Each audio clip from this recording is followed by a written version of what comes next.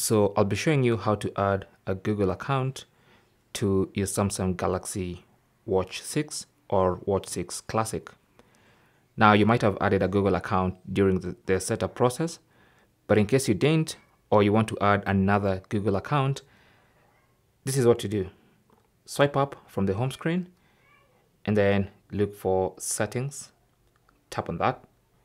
Under settings, scroll until you get to accounts and backup, tap on that, and then go to Google account, tap on that. Now if you have an account, you'll see it there, but if you don't, it's going to prompt you to add a Google account to your watch, copy it from your phone. Okay, so that's the option you have. So what you need to do is go now to your phone. Once you prompt it and it's circling like that, it's going to prompt you immediately to go to your phone. So as soon as you unlock your phone, it's going to ask you to sign in to your watch. So as you can see, that's the watch icon there. That's the Google account we want to add. Tap on next.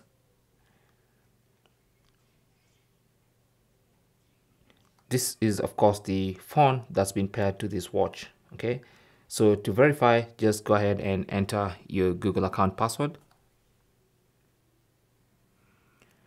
and then tap on go.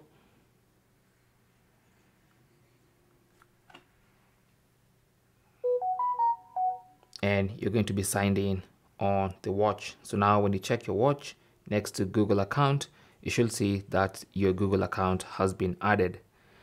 And that's basically how to add a Google account to your Samsung Galaxy Watch 6 or Watch 6 Classic. Thanks for watching. Leave your comments and questions down below, and good luck.